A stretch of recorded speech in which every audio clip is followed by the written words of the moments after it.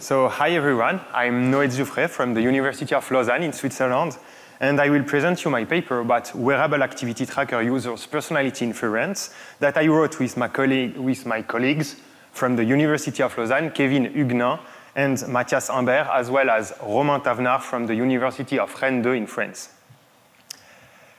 And by the way, this study was partially funded by the Swiss National Science Foundation and by Arma Suisse S+T. First of all, when I talk about wearable activity trackers, it refers to simple watch-like devices like those ones that are generally wrist-worn and that collect multiple types of physiological data and activities. We can consider two main types of wearable activity tracker data. Sources data, that are the raw data that are collected by the sensors in the device, and process data, that are data that are generally stored on the service provider's servers and that are the main reason for the users to own a wearable activity tracker. Research about wearable activity trackers has already shown that with either the sources data or the process data, it is possible to infer different information about the user's health, consumption, or even head movement, like what they type on a keyboard, like we've seen multiple times today, I guess. For sure, some of these inferences may be useful, for example, in the case of health monitoring, but they also obviously raise many privacy issues. In that work, we decided to focus on a particularly interesting type of data to infer for an adversary, which is personality. We choose personality because it's a type of data that can be used in many ways against individuals. Indeed, by knowing someone's personality, one can know them better and therefore discriminate them, or one can also manipulate them more easily, for example, for targeted advertisements or political propaganda. In that work, to assess personality, we decided to refer to the Big Five model, which is considered as one of the most used and robust personality measurement model by the psychological community, and which consider that someone's personality is composed of 5 personality traits, which are openness, related to aesthetic feelings or ideas, conscientiousness, related to how you tend to be ordered, dutifulness, self-discipline, extraversion related to excitement seeking, warmth, or how you tend to go to others, agreeableness, which is related to trust, altruism, or compliance, and neuroticism, related to bad feelings as hostility, depression, or anxiety. So, to conduct our experiment, we collected user data in summer 2020 and recruited participants through a dedicated institution at our university. The participants were paid approximately $100, and we provided them with a Fitbit-inspired HR device that they could keep at the end of the experiment for personal usage.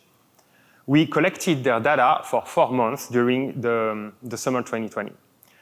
To participate, they mainly had to not already own a wearable activity tracker. We mainly asked them that because in that way we ensured that they will indeed use the device we provided them. And they also had to own a phone that was compatible with the Fitbit mobile app, as we collected their data through the Fitbit API. Also, they had to answer a personality assessment survey so we could collect the ground truth. In total, we recruited 230 people, mostly students from our campus, and at the end of the data collection campaign, we only kept data from 204 participants who were those who wore the device at least 50% of the time. Approximately 2/3 of them were women, which is kind of representative of Fitbit users in 2020. And we can also see that their personality traits are bell-shaped distributed. Then we collected for 4 months their wearable activity tracker data. We only collected processed data and not raw sensors data because it was more convenient for us as we could use the Fitbit API to collect them. And moreover, to assess the raw sensor data, an adversary would generally need physical proximity with the device at some point, while processed data are far more easy to collect, especially for third parties. So we collected the user's step count in the form of a time series as the number of steps taken every minute, their heart rate that were in the same form, activities like walking, running, swimming, and so on, sleep data, like at what time participants went to bed, when they wake up, when they fall asleep, and so on, battery level, and their gender, which was available on their public profile. Then, with this data, we computed multiple features to train a machine learning model. To build features, we decided to divide the days in 6 different 4-hour periods. For each of these periods and day of the week, we computed means and standard deviations corresponding to one given type of data. For example, we defined features like the average number of steps taken between 6 and 10 p.m. on Mondays, or the standard deviation of heart rate between 2 and 6 a.m. on Sundays. We also defined other types of features, like, for example, the total number of time one given activity was detected. Using all these features and the ground truth of the participant's personality trait, we decided to train a model in a supervised way for ternary classification of each personality trait. That means that the goal of the model is to classify a wearable activity tracker user for each personality trait, either in the low, medium, or high score tercile. To train and evaluate the inference model, we use the leave one out nested cross-validation with an inner loop to select the classifier, the hyperparameters and the features, and an outer loop to compute the classification accuracy. Finally, we compare the result with the random baseline, which is basically 33%. According to the results, we show that it's possible to infer 3 of the 5 personality traits significantly better than the random guess. By proceeding to a feature analysis, we also find out that openness is particularly related to heart rate, extraversion is particularly related to step count, especially step count at night, for obvious reasons, I guess. And neuroticism is particularly related to sleep, step count, but also gender. We also tried different feature combinations to see how removing a given type of data, for example, heart rate data, would impact the inference accuracy. By doing that, we showed that step count only are sufficient to significantly infer extraversion and neuroticism better than the random guess. But without heart rate, our model is not effective anymore to openness inference. Finally, we propose a countermeasure which may be convenient for some users who don't attach much importance to the fine granularity of their data over the long term.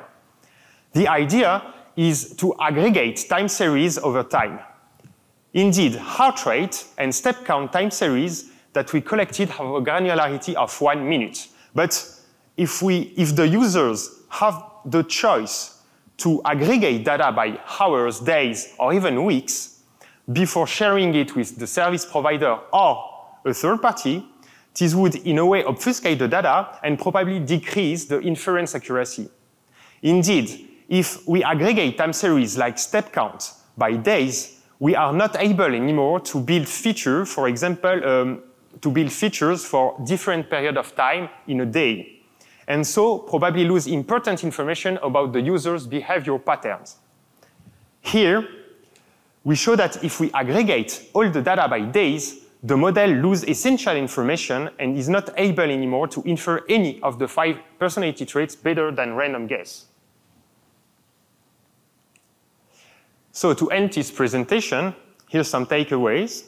We use ternary classification to infer wearable activity tracker users' personality traits and shown that 3 over 5 personality traits can be inferred with statistical significance compared to random guess. And we propose temporal aggregation as a countermeasure, which is quite effective obfuscation technique related to personality inference. Thanks for your attention, and don't hesitate if you have questions about this work to ask them me now or later during the coffee break, or have a look at the paper with that QR code.